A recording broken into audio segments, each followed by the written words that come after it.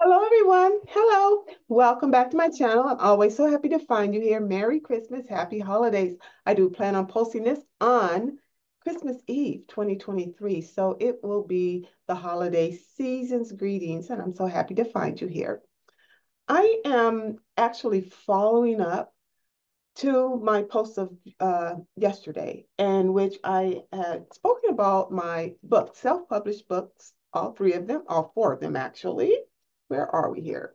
On Amazon.com. I'm horrible when it comes to marketing, and I'm no Vanna White. But if you didn't see my video from yesterday, please take a look. See, and it talks about the books. It talks about my journey in towards writing them and what encouraged and motivated me to do so.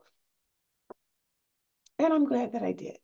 So there you have it. I'm very glad that I did. And I encourage you to pursue any ambition that you have, any desire, any dream. I don't really use the word dream because most dreams are either unfulfilled, or if they are fulfilled, they never look like what you dreamed. So I just hope that you acquire your intention. I'll put it that way. This particular video, I really am wanting to direct it towards anybody in a position of supervision. Anyone who is a supervisor, lead, manager, director, anyone who has to evaluate another person's performance, anyone who can make a decision about employees' advancement, anyone who has a contribution to what a person's career at your company may look like, anyone involved in the hiring, firing, terminating, separating, however you want to call it, at your company. I'm saying that to say this. Work often feels like work, not because of the job duties by which you do, but because of the other extensive parts of work, extensive beyond what you have to do, interacting with other, engaging with other, engagement with others, um, discomforts, dis-ease. Dis-ease is not just a dis-ease as we know our persons with, but a discomfort, dis-ease is what I'm talking about. And how demotivation occurs at work because of these things. And that a lot of times I have found that employees have learned to what I call seethe, seethe, seethe the situation instead of seize, seize, the situation. And when you seethe something, it's seething, it's boiling inside. It will boil inside. It will boil inside. And they've learned to quiet the disarray of the dis-ease that they're having at work. And that makes work slowly but surely over time uncomfortable. Now, I know that it's an imperfect society and we don't go to work just to have fun. I get it. But work to the degree that it should and could occur should be somewhat enjoyable. And the number of times in which we have an encounter that's uncomfortable with another person should be very limited, I say. You achieve that by understanding not politics, people say, not the brown nosing, people say, not the kissing the bosses, people say, and not even to the degree of knowing how to play the game, people say. Having this understanding of what is, which it's not any of those things, has become a an ingredient to my overall cookbook of skills, I would say. And it's unique. And the reason it's unique is because it was so hard to discover in the first place. I'm serious. It was so hard to discover in the first place. It is not how you play the game. It is not the politics. It is understanding how to have employee etiquette, employee engagement. And that's the missing piece. And I have put many of those right here in my books. I have even put at the very back of my book, the very back of my, because it's so important to me, the whole way of getting along in the workplace with proper etiquette. Now, when I say proper etiquette, I don't mean it like you're at a restaurant and you know which fork to use. When I say proper etiquette, I'm not talking about mismanners when you sneeze, you say achoo, and someone says bless you. I'm not talking, I'm talking about in employment engagement, employment etiquette, employment ability to exist properly and naturally. That's not trained anymore in the workplace, especially since digitization. They hire a person, set them in front of a computer, and click, click, click, and expect them to rise up and know how to conduct themselves. Well, that's not what's happening. Res- Respectfully. So there are three things I am presenting in this talk. One of them is what I was referring to in the back here. My contact is the back. I can go to any employer and identify the problem in their employee base within 30 days. Yes. Yes. I know exactly where you hit it. And if you hit it good, I can find it too. Because what the problem is in the employee base is the same problem you employers I'm talking to, you bosses, you super, it's the same problem you didn't address at the root in the first place. You never did. No, res- respectfully, you never addressed it at the root in the first place. This is what the seething is. It's in the basement of the person. You had a talk after talk after talk. You had a write up after counseling, after coaching, and it's still there. You never fixed it definitively. And maybe it's you as a manager, because many times also, so that's part number one, you never fix it at the base.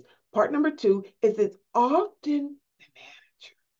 Lack of accountability, lack of follow through, lack of circling back, res- respectfully. That's where the respectfully, it is not always the employees. Sometimes it's you.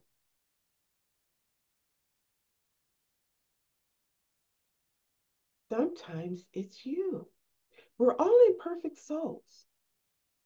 Sometimes it's you. Fix you. And then the third thing is it's in the employee surveys. They told you what it is. They make comments of what it is. And what did you do? Just like you did with the other issues, you did nothing definitively with it. That's what, that's, see,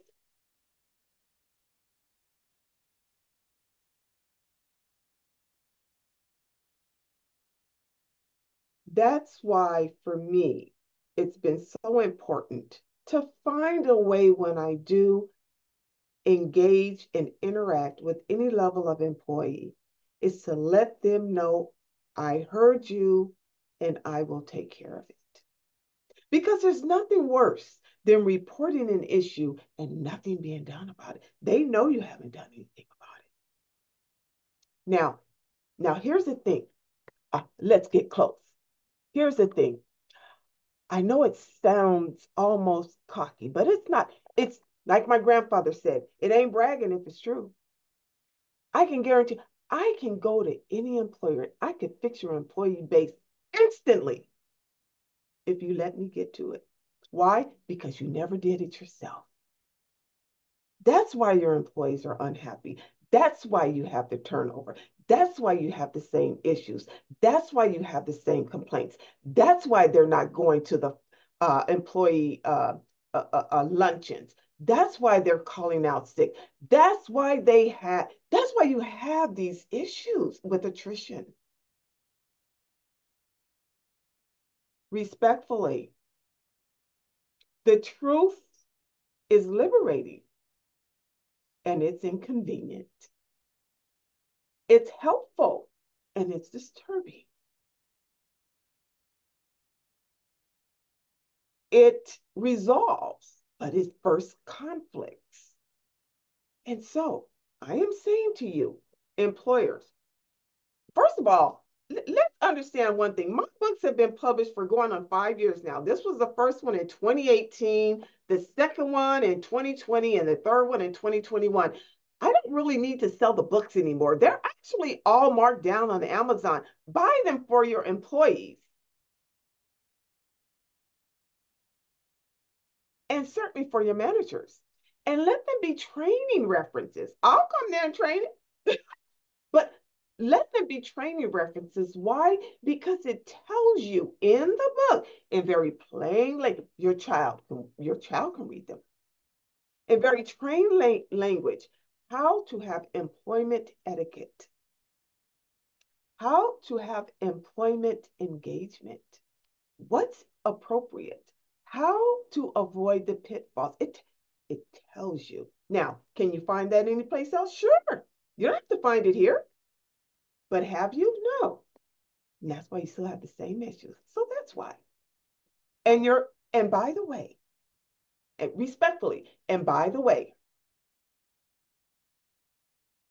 employees began to not fill out the survey. They began to have absenteeism. They began to show you other ways because another thing that is very common when I see an auditor, whatever it is, whether it's financial or whether it's inventory or whether it's a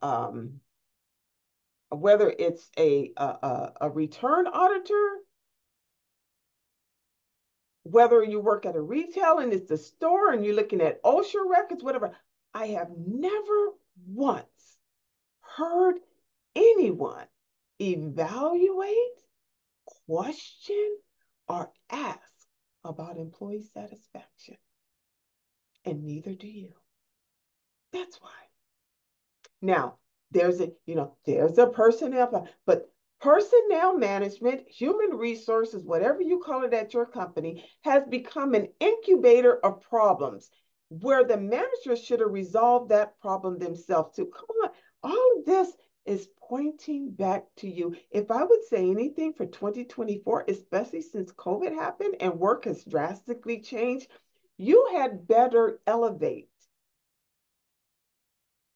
your view, your expectation, your engagement, your embrace of your employer, of your employee, or they will exit too. That's what attrition is. And so it's the best, most fruitful offering I can offer you. So there you have it. Okay? So let's see what you do with that. And probably nothing, just like you always have. But therein is the answer, okay? Respectfully, respectfully learn employee engagement and etiquette. When's the last time you took your employee to lunch one-on-one?